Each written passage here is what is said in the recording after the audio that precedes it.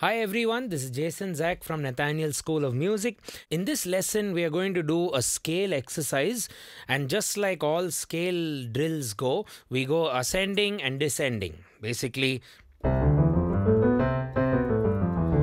no, why did I do that? I did the forbidden scale C major, so we'll try and edit that out of the video, sorry. E flat major is what we're going to take for this lesson, and what we'll do is, instead of just going ascending and descending, we'll do something interesting harmonically and interesting for the bass, and also something interesting for you to understand slash chords to a point that we are going to play the major scale ascending and descending with only 3 chords.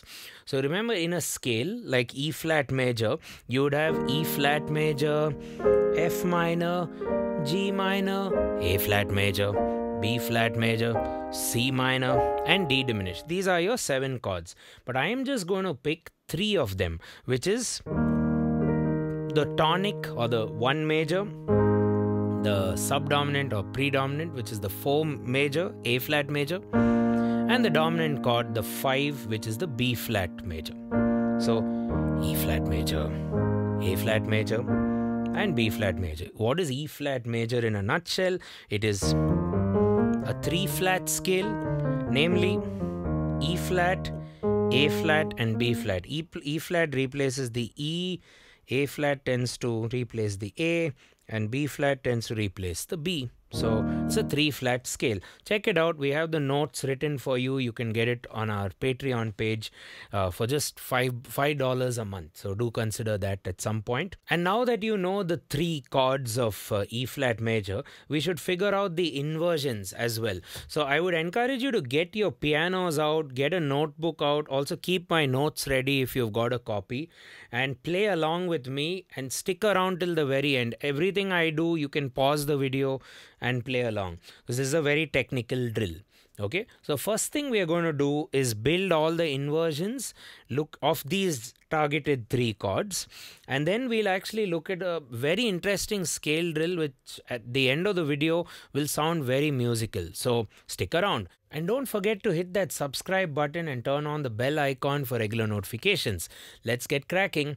So first of all, let's look at all of our chosen chords: E flat major, A flat major, and B flat major.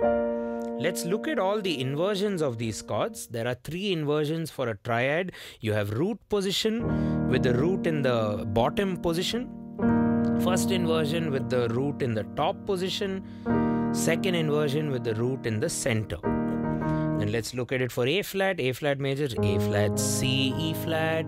So root position, first inversion, second inversion, and then finally B flat major, root position, first inversion, D, F, B flat, second inversion, F, B flat, D. So these are your shapes, 3 shapes. And while you practice the inversions of these 3 chords, you can look at E flat. If you play E flat in the bottom, we now look at this as traditional good old E flat major. So if you change the bass to G, it's no longer going to behave like a tonic chord. A tonic chord will sound stable. It behaves more like a unstable, like a dominant, or it's wanting to go somewhere else. In fact, it wants to go to the 4 chord. Even though the 4 chord wants to go to the 1 chord, the 1 chord with a different bass note tends to want to go to the 4 chord. So I would advise you to take slash chords very seriously, especially if you're in a band with a bass player, or if you work a lot with choir musicians or orchestras.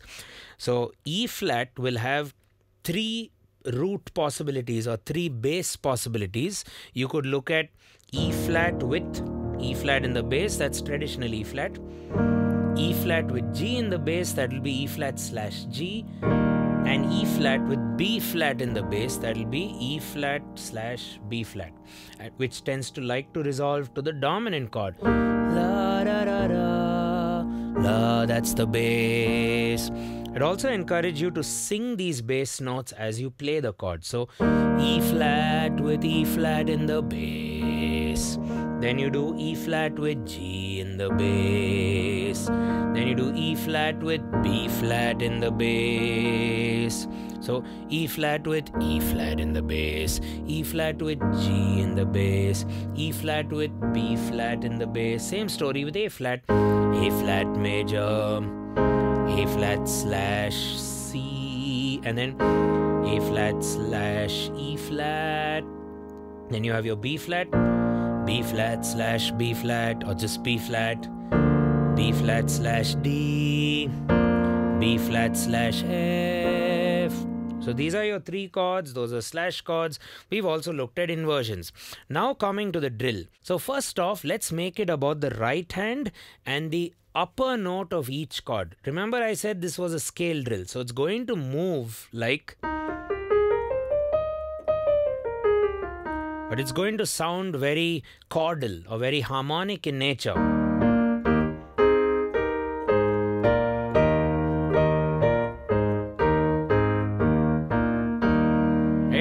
Or a bit more like a hymn in a church, so to speak. So what you want to do is focus on the top note and re-invert your chord, and your chord choices would be only between the 1 chord, the 4 chord and the 5 chord. That's E flat major, A flat major and B flat major. So you have E flat and you ask yourself, which of the 1, 4 and 5 chords have E flat in them? That would be the 4 chord, that's A flat. That would be the 1 chord, so I'm going to just pick the 1 chord, but I'll have to re-invert it to put E flat, or to push or promote E flat up top. So I'll have to play it as G, B flat, E flat, which is the first inversion, right? Roots on the top. So that's your first chord. Now I want to go to the F. Which of the 3 chords has F in them? The answer, if you check the chart, will just be B flat, isn't it? B flat major. So sa re, 1, 2 in terms of degrees. Sa re, sa re. Now I want to go to the G, or the 3. Sa re ga, sa re ga.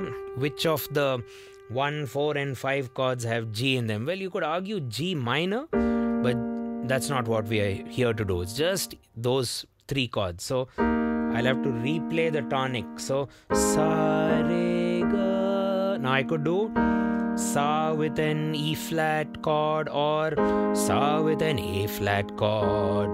So that's my choice. So sa re ga, sa re ga. You see the scale or the melody going up, ascending still amidst all this. And you can make it a bit more obvious by doing an arpeggio, which starts on the top note.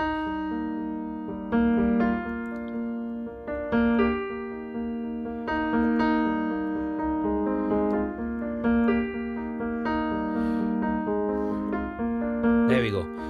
E flat, A flat, B flat, E flat. Let's journey forward to do A flat. Now what is contained in A flat? A flat major seems obvious. Any other chord? No, not really. So sa re ga ma. So let's just do those 4. Sa re ga ma ga re sa. Sa is the 1 degree, re is the 2, ga is the 3 and ma is the 4, pa is the 5, dha is the 6 and 7 is the ni. That's what we say in my part of the world. So if you're confused, it's just a word, it's just a syllable given to the note or the interval. So you go sa re ga ma. One more time. Sa re ga ma. And my bass, my left hand is playing the root. I like to just say true root of the chord, no slash chords, where if it's E flat major, you'll be looking there and thinking, oh, G seems like the root. No, E flat is the root. Sa re, that's the B flat. Ga, E flat, ma, A flat. So even though you're climbing in the right, you're kind of hopping between the E flat, A flat, B flat, E flat, A flat, B flat, E flat. You're going to hop between the roots of the 3 chords. Sa re ga ma ga re sa. Again, sa re ga ma ga re sa. Repeat. Sa, or maybe sa A flat. Sa re ga ma ga re sa. Now let's continue. You got the drill so far. So sa re, F on top, G, G on top, ma. Now pa. Now for pa I have two choices. I can do my tonic, which is E flat. Now you could play E flat like this with the index starting, or with the thumb, pa. Or if you like, you can play a dominant chord, which is B flat. So sa re ga ma pa, or pa pa pa. Again, sa re ga ma pa. Two options are there. Then the, which is C. I'd like to think A flat works, and A flat, that's the only chord which has C in it so far in our set of three, no? The, and you have to do it in second inversion. The, now ni. You're doing B flat major, which has the ni in it. It's a dominant chord, and you're doing it in the second inversion. So the ni sa, and you end where you started. The ni sa. Repeat. The ni sa. Okay, so whole story. Sa re ga ma pa da ni sa. Repeat. Ascending re ga ma pa, maybe B flat, pa da A flat ni sa. Now why don't we drop? Sa ni da pa ma A flat ga G re sa. So it's just the usual scale exercise.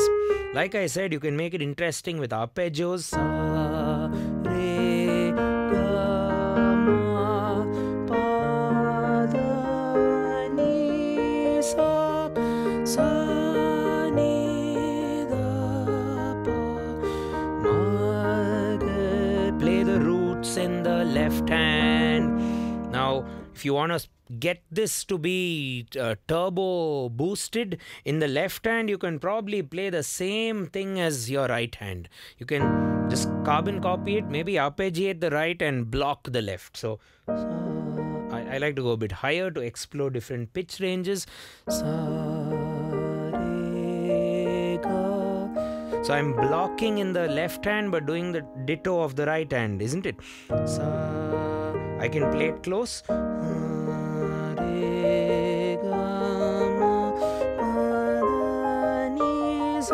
Down. Repeat.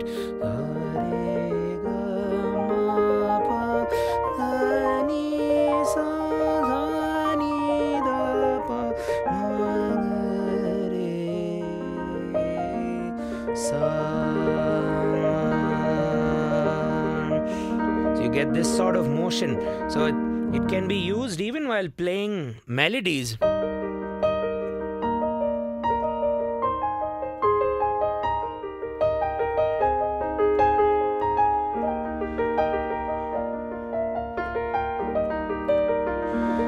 Because if you think about it, if you play a melody in the right hand without any ornamentation or without any support, it'll tend to sound, you're never going to defeat a violin player or a saxophone player or a singer, you know. So you have to beef up the melody with something, and the best thing is the chord. Sa re ga re sa, sa ma ga re. So you could kind of build a melody with your voice, and your voice is singing something. Sa ma ga re, and your piano also does sa ma ga re, but with chords. Sa ma ga re, re ga re sa, sa ni pa ma, sa ni re sa ni ma ga re sa ni dha pa ma pa dha pa ma ga re sa. Yeah, so try to align the piano shapes. Like the melody note is there probably with the pinky or the ring finger, and then the other fingers will play the remaining supporting notes, which are inverted. They are inversions of the chord. So this is a serious inversion workout, but we won't have time to go beyond this. So I gave you a hint to say that you can play pretty much any melody using this technique, and piano needs the melody notes to be strengthened and, with a lot more color. So what better way than to do it with a chord than,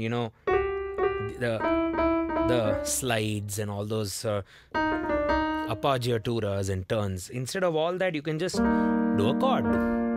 Anyway, so now I'd like to conclude the lesson by doing my ascending and descending also with the left hand using slash chords. So I'll play it for you and then teach it. So sa re ga ma pa. Look at the left hand climbing.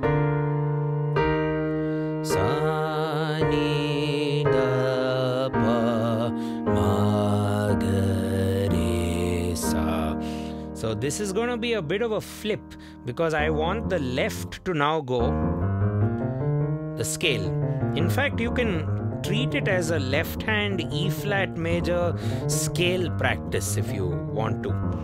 And while you're doing this, you're supporting each of those notes with a chord. So let's go through the chords.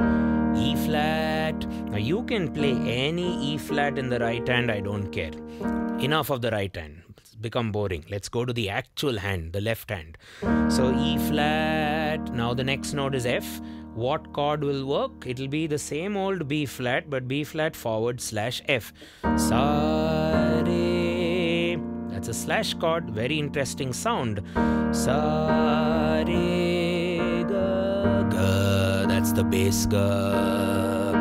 Ma. Even though my right hand is now given up those inversions, I'm just doing inversions to make sure I don't move my chords that much. So, see?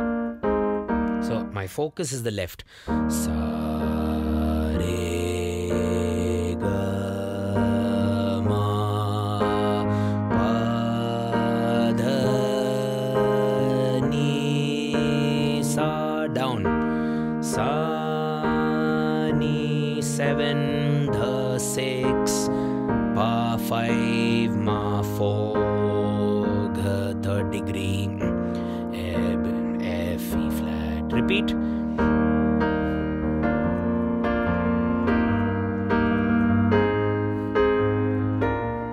Still the same old triads. E flat major, A flat major and B flat. Lots you can do with just these 3 chords.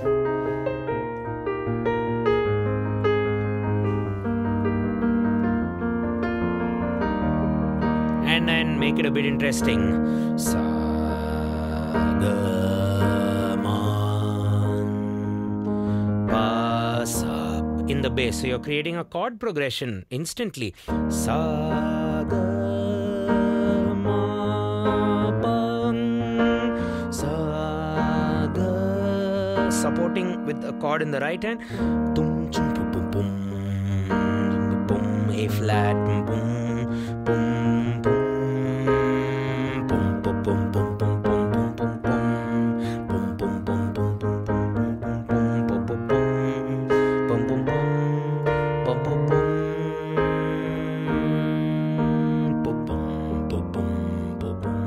You can build a bass line as you have awareness of the bass register, while you can build a melody line when you have awareness of the soprano or the high register.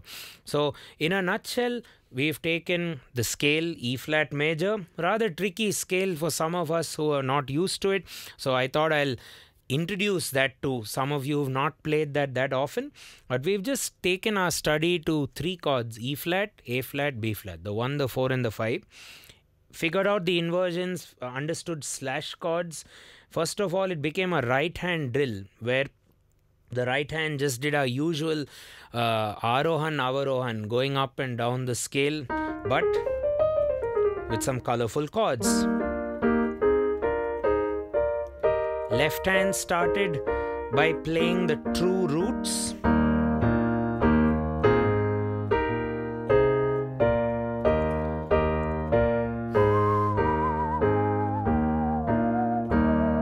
And then the left hand did its own climb with slash chords.